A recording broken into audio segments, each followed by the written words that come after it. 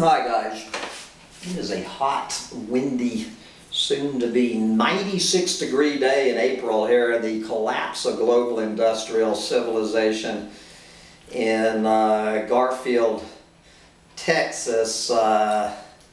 96 degrees today in April. I'm doing everything I can. I am very thrilled to say the buyer on this house. We've been out here all day with home inspectors and roof inspectors and septic pumpers and spent $1,000 today between the two of us.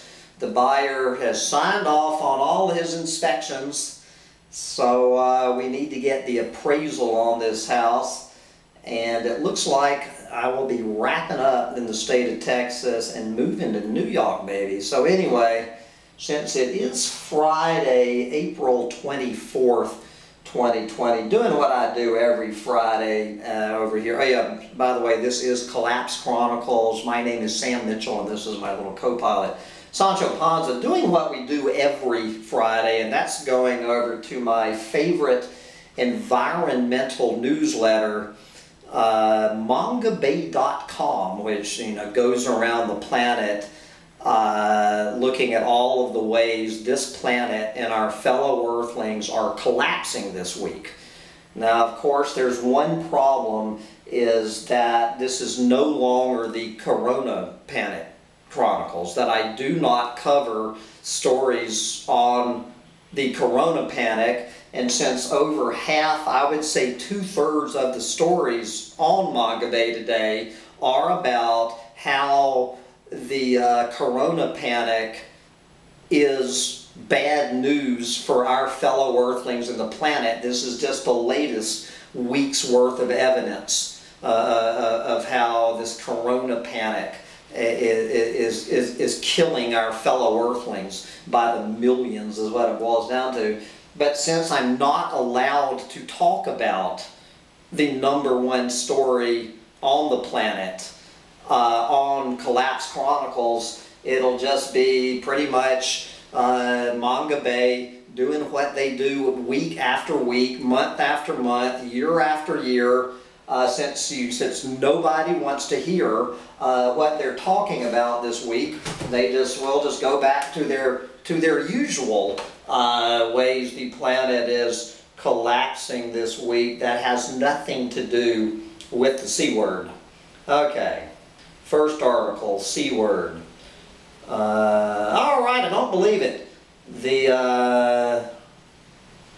This is a vital mangrove forest hidden in Vietnam's largest city could be at risk. Yes, unbelievable that a mangrove forest is still surviving. It actually came back. It said it was destroyed by Agent Orange, by the U.S. Army, poisoned this mangrove forest. But it actually has come back. And now that it has come back from Agent Orange, we see development plans and aquaculture pose threats to the mangrove forest. But of course, you know that every mangrove forest on the planet is going under the ocean. Anyway, let's go over there to Papua New Guinea. On the brink of a coal boom, Papuans ask who will benefit. Across Indonesia, a huge and poorly regulated coal industry has generated enormous wealth for investors, but left local people behind. Imagine that, to deal with the impacts of environmental degradation. The country's easternmost Papua region has several untapped coal reserves, but the central government is working on a plan to open up New Guinea for coal mining. Yes, you will not believe this, but according to one investigation, do you believe that a coal company was granted exploration rights in the rainforest? The company is closely connected to local and national power players. Yes, there you go. Let's see. Here is an article on how aquaculture is going to save the planet in mangabay.com. Oh, okay. Well, okay. These are, what they're talking about is, you know, growing freshwater fish in ponds. I don't have quite the problem with freshwater aquaculture. They're talking about confined ponds. Well, hell, I grew up in Georgia. We've had how many catfish ponds? Anyway, okay. That's all they're talking about. Here's a look at how some of the new apocalyptic ways about how we're going to engineer our way out of dirty energy. Engineers have explored harnessing gravity, tapping the unique structures of a smelly fruit, meaning using durian fruit, to save the planet. There you go. I assume that is a tongue-in-cheek article, but you never can tell about Mongabay. They are apparently, Rhett Butler has not watched that new movie Planet of the Humans. I would recommend Rhett Butler and anybody else still suffering some absurd notion that renewable energy is going to save the planet from the evils of fossil fuels. Would you please drop everything you're doing and watch Planet of the Humans over here on YouTube? Okay, well, we cannot talk about this story about wildlife tourism grinding to a halt. We cannot talk about this story, how governments are weakening environmental standards all over this planet. We cannot talk about this story about the dots between forest fires and anyway, we cannot talk about the bushmeat trade and wildlife markets because nobody wants to hear it. Okay, is this a story we can actually talk about? In famed Chico Mendes Reserve, Brazil nut harvesters fight to save the forest. Yes, the Chico Mendes Extractive Reserve, I love that name, Extractive Reserve, was named in honor of the rubber tapper who was assassinated for pushing back against the deforestation of this part of Brazil for cattle pastures. Today, the reserve's inhabitants have moved from tapping rubber to harvesting Brazil nuts. However, the Brazil nut industry remains largely informal and unregulated and is seasonal, which forces many of the extractivists to turn to cattle ranching during the rest of the year to supplement their income, and clearing forest for livestock pasture is the main driver of deforestation inside the reserve, which so far this year has recorded the highest rate of forest loss of any protected area in Brazil. Okay, you will not believe this, guys, you will not believe this, but obstacles abound in bid to protect Indonesia's forest.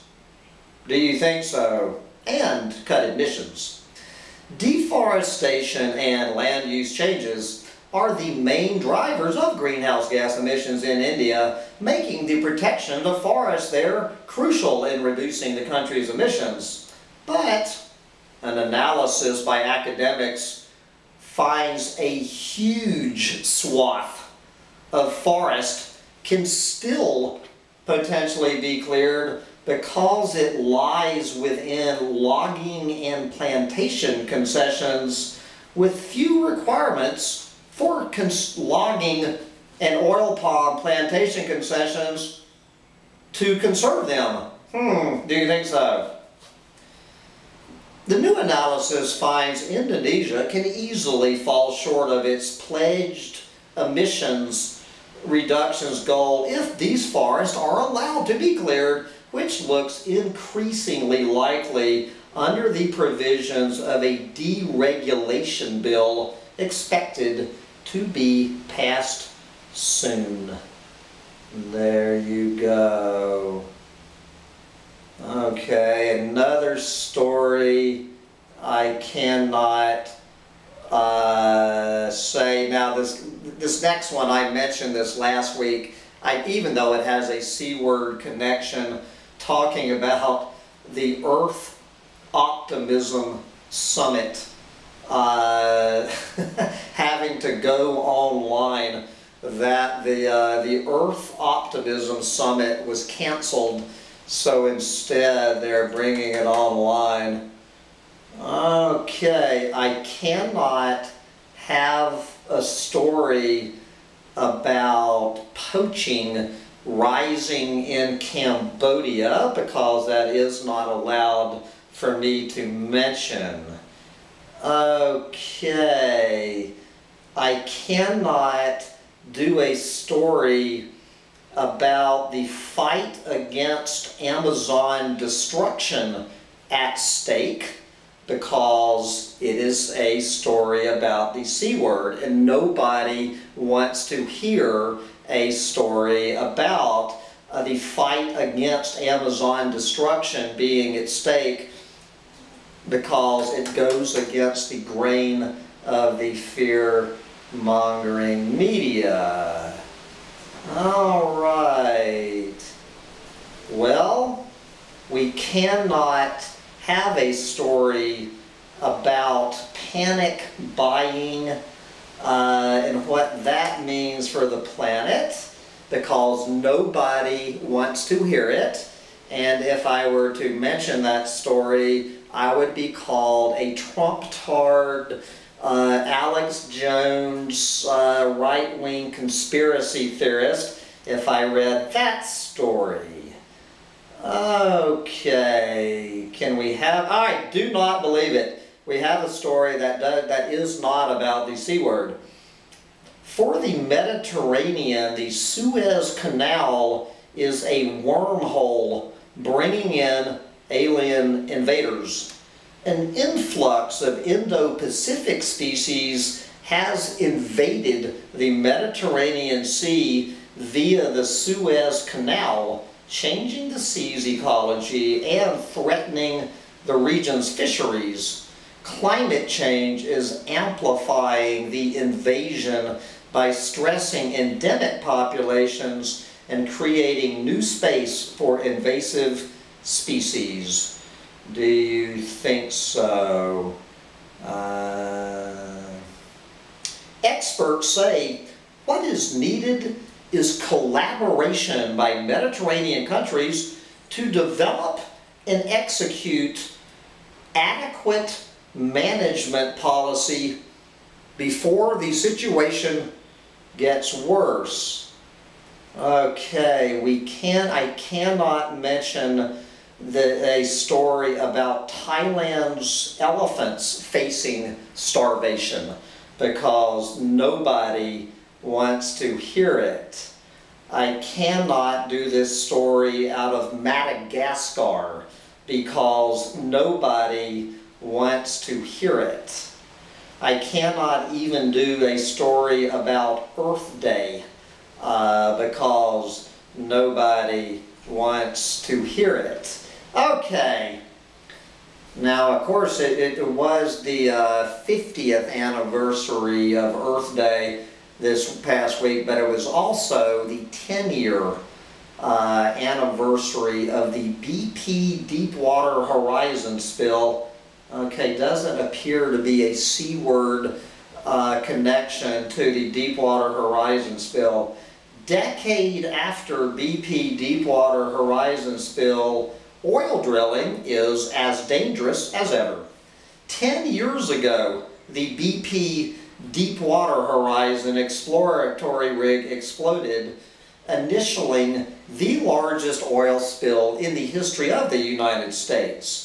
Yes, nearly 5 million barrels of oil spilled into the Gulf of Mexico. Some people would say it's still spilling into the Gulf of Mexico, causing catastrophic damage to the ecosystem and economy of the region. Yes, a newly published report looks back at how this spill happened, and if this catastrophe has changed government or oil industry approaches to offshore oil drilling. Poor government oversight and inadequate safety culture paved the way for the BP Deepwater Horizon explosion. Now, a decade later, it appears these conditions, the prerequisites for the next disaster, have not improved. Do you think so? Okay.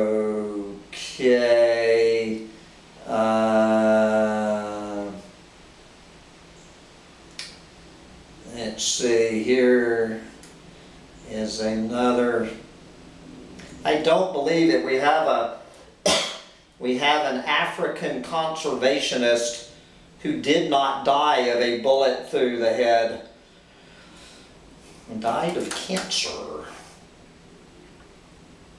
Okay, now if you watch that excellent documentary, Planet of the Humans, they spend a lot of time talking about biomass, the absolute joke that biomass is any way, shape, or form sustainable, green, whatever little corporate greenwashing words you want to use for it.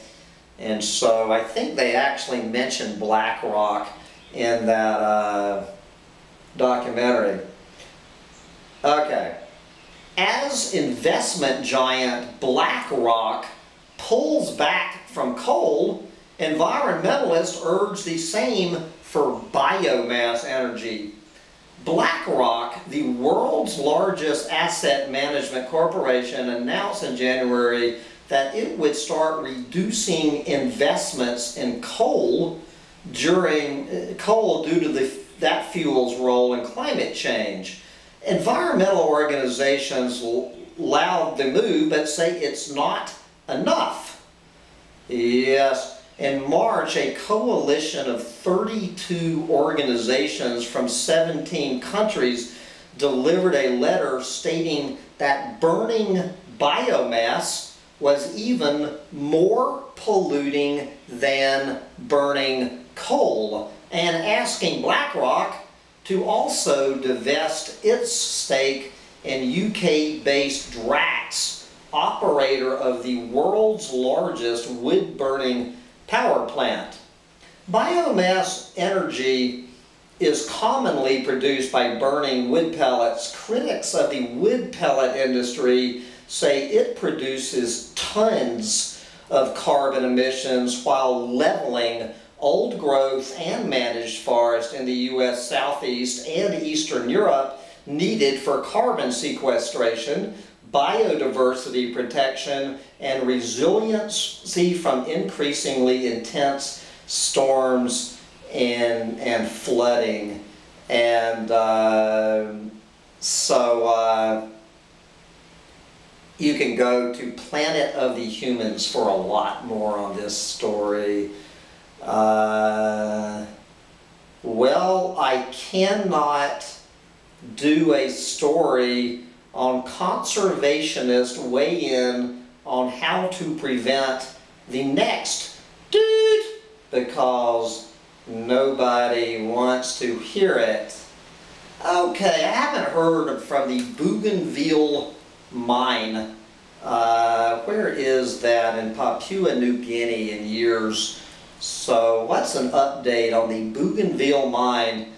Decades old mine in Bougainville exacts devastating toll. Do you think so? A new report by the Human Rights Law Center in Australia details the continuing devastation wrought by a copper and gold mine that closed more than 30 years ago in the Papua New Guinean territory of Bougainville. The 17-year-long operation of the mine generated more than 1 billion metric tons of mining waste, which continues to seep into the region's water sources, fouling drinking water supplies and causing disease. The British-Australian mining company Rio Tinto divested from its majority stake of the local operating in 2016, and says the governments of Bougainville and Papua New Guinea, now the majority shareholders, are the ones to address the problems. But the Human Rights Law Center and other groups contend that Rio Tinto has the ultimate responsibility to facilitate and finance the cleanup. Oh yeah, really, for 30 years they've been ignoring it.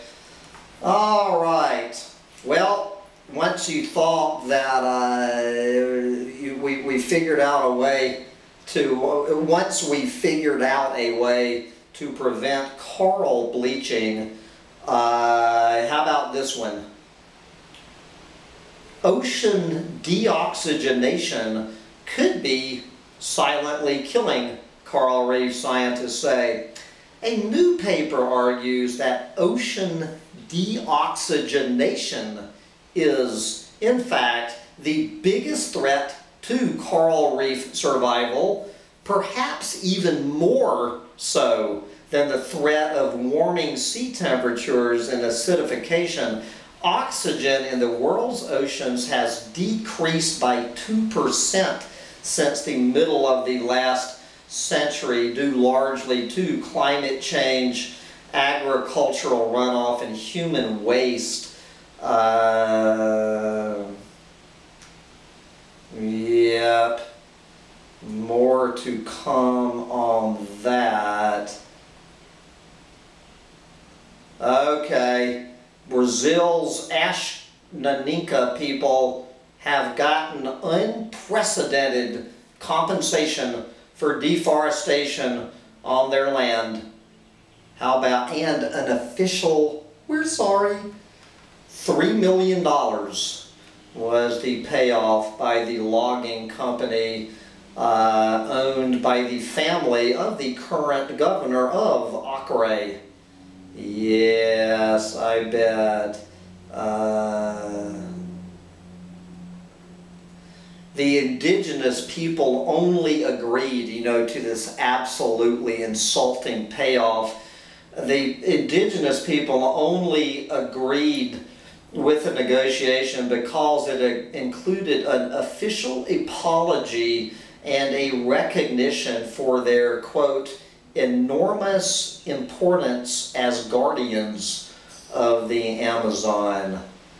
Yes, as long as we're down there in Brazil, Brazilian indigenous chiefs act to halt illegal logging in historical landmark area. Yes, this is the Atlantic forest of Brazil, not the Amazon. A valuable Atlantic forest reserve in the historic setting of the discovery of Brazil. The land of the Pataxo is suffering from the illegal logging of fine woods used to produce handicrafts. Indigenous people themselves are also allegedly involved in the crimes. Yes, imagine that. Cattle ranches, eucalyptus farms, and coffee, papaya, and black pepper crops are the targets of other complaints. Their lands are also suffering from the irregular spraying of pesticides and the damming of waterways. Do you think so?